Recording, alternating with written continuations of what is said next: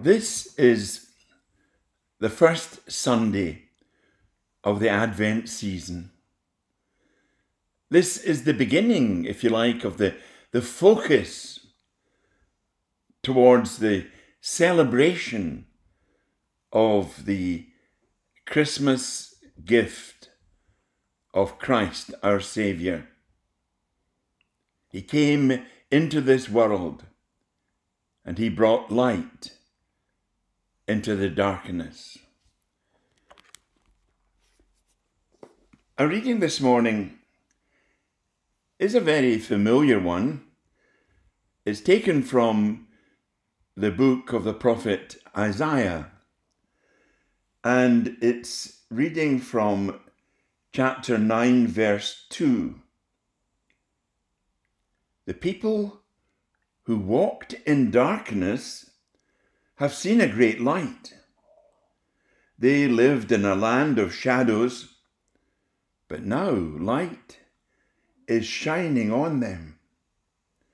You have given them great joy, Lord. You have made them happy. They rejoice in what you have done.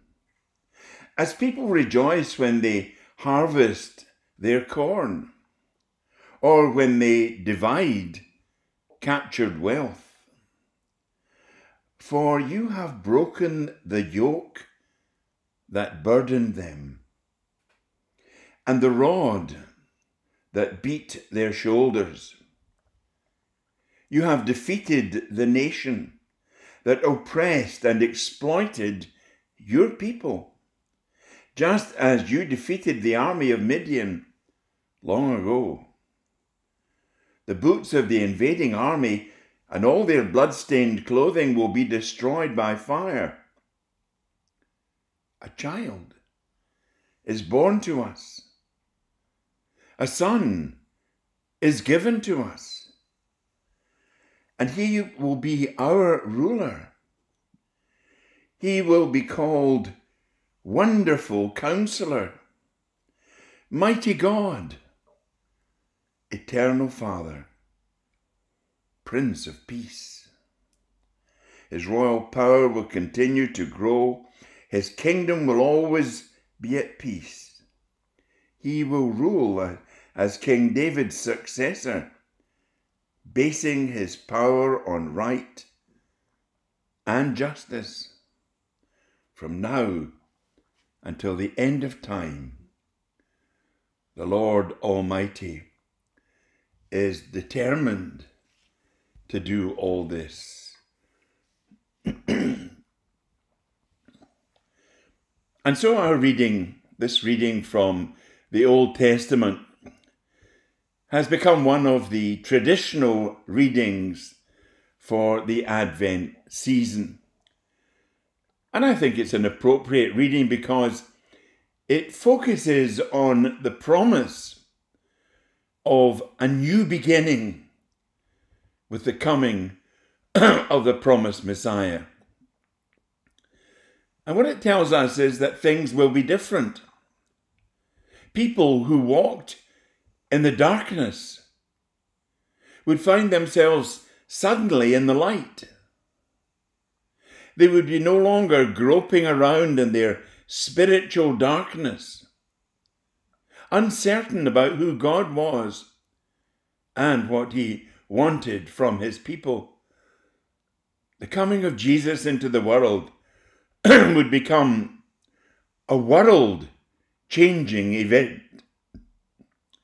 And of course that prophecy came true. Jesus came into the world. He began to shine his light on a dark and a sinful world. Jesus began to show up the cracks. He began to reveal our human weakness and our human failure. He showed us how we ought to get our act in order. In other words, Jesus quite literally showed us up. He made people feel uncomfortable. He made people aware of their weakness. And needless to say, people didn't like it. We all know the result of that uneasiness that Jesus brought to people, especially people who thought that they had a lot to lose if Jesus was allowed to continue his teaching. And so we know that they plotted to be rid of him. But then, that's an Easter story. The first Sunday of Advent tackles an uncertain future. What it tells us is that God's promises to us is of a safe passage and a secure future. He tells us that he fulfills his promise. Just as Jeremiah told us, "The days are coming, says the Lord, when I will fulfill the promise I made to the house of Israel and Judah. In those days and that time, I will raise up for David a just shoot. He shall do what is right and just in the land. In those days, Judah shall be safe, and Jerusalem shall dwell secure." This is what they call her, the Lord our justice. In fact, theology teaches us that the whole of the Old Testament can be summarized in many ways by the word promise. God makes a promise. And then as the coming of Jesus dawns, he will actually keep his word. Because of that, one commentator says that the Judeo-Christian religion is actually built on a promise, on the covenant of God with Abraham. Promises, therefore, are sacred to us, because the very one who made the first move to promise is God himself. What then is the appropriate response to a promise? Since God keeps and fulfills his promise, we are to hinge our lives on it. We are to trust that God will continually remember us. Scripture reminds us that we are to keep our gaze on him and on him alone. We are to train our minds and our hearts to behold God all the time, to have him as our one and only desire. And this is where we find the theme of waiting. Waiting in this season of Advent. We all really experience some form of waiting. Many of us would like to find where we ultimately belong in the great scheme of things. We have our dream job, so we continually apply and go through a series of interviews. Some are waiting for the promise of a brighter future that is partially settled by a university degree. Some are waiting for the time when they meet their partner who will become the perfect one for them. or the time of a marriage proposal. The longer we wait, the more precious it becomes. And in all those moments of waiting, the heart is shaped by that one and only desire. It makes the heart fall in love to the only one. And thus the season of Advent has a corresponding grace. We pray that God will teach us to focus on Him, to focus on Him alone, to gaze upon Him, to put our trust in His promises. That whatever happens in the future, as the Gospel warns us of the signs of confusion and perplexity in nature and in relationships amongst people, God will not forget His promise to save us. He will keep us safe and prepare us for a secure dwelling place. The Advent promise is a promise of a new beginning, not the sad ending that Easter appeared at first to bring, but a victorious proclamation of His presence and power in the resurrection. A child was born to us. A son was given to us, and He became in power a wonderful counselor, a mighty God, a Prince of Peace. And that, of course, is what Jesus has become. And over the centuries, He has become Prince of Peace in the hearts of many, many millions of people. He is Wonderful Counselor. He is Mighty God.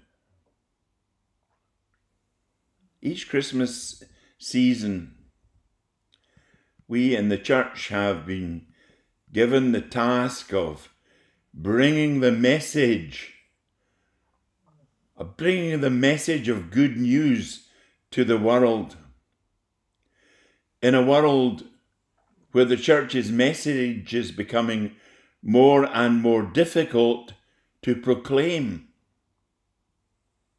It is no easy task to highlight the significance of the Christian message of Christmas and the coming of Christ. We're living in a country which has become, as some describe, as multicultural. And it's certainly true that we have in our country people from a whole variety of different cultural backgrounds. We have people who believe different things, different religions, different interpretations of all of them. Even our Christian faith has got a wide divergence of opinion in it about certain things. But I believe that Christmas still belongs to us in the church. And we have a responsibility to ensure that it remains an important festival and celebration of the church. Christmas is not an excuse for a shopping spree or just a holiday time, a good time for a party, a time for celebration, however, is a focus on the coming of Jesus. A birthday celebration the bringing of new life and new light into the world. A celebration that God loved the world so much that he sent his only begotten Son into our midst to bring the light of his love into a world of darkness. The world finds it very difficult to accept the real message of Christmas because it means acknowledging the light of God's love. And because that light is such a revealing light, an exposing light, it does make people feel a bit uncomfortable. People don't like their weaknesses being shown up. I think we all like to think we're good people. We like to think that we are doing the right thing. And so we would prefer perhaps to have a duller light. We would prefer to have a Christmas celebration that doesn't ask too many questions. A celebration that doesn't challenge us or demand too much from us.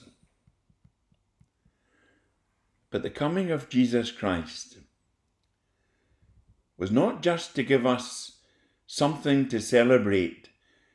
It wasn't to give us an excuse for a party. It wasn't just to give us an opportunity to go out on a spending spree. It wasn't even just to demonstrate the power and the wonder of God. It was to lead us to a new kind of life, to a new beginning, a new hope, and a new purpose for our lives. Christmas is coming. The church is glad to sing, and let the Advent candles brightly burn in a ring. All glory be to God the Father, God the Son, and God the Holy Spirit. Amen.